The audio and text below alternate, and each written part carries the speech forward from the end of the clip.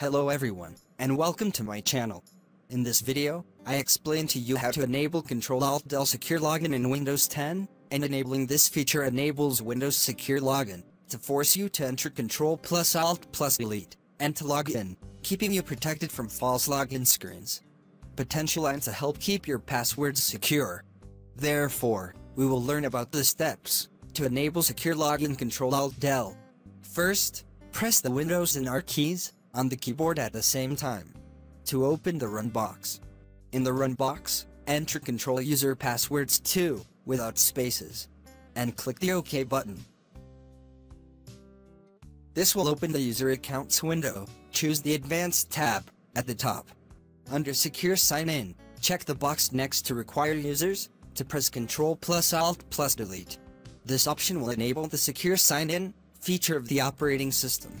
Then click on the Apply button, and then OK. Restart your computer to save the changes you made. After that, every time you log in, you must press Ctrl+Alt+Delete to show the password box. This feature is important to force you to enter Ctrl+Alt+Delete, meaning that you are already working on your computer, which keeps you protected from login screens. I hope the video is useful to you, and thank you for watching. I also hope you subscribe to my channel. Thank you all.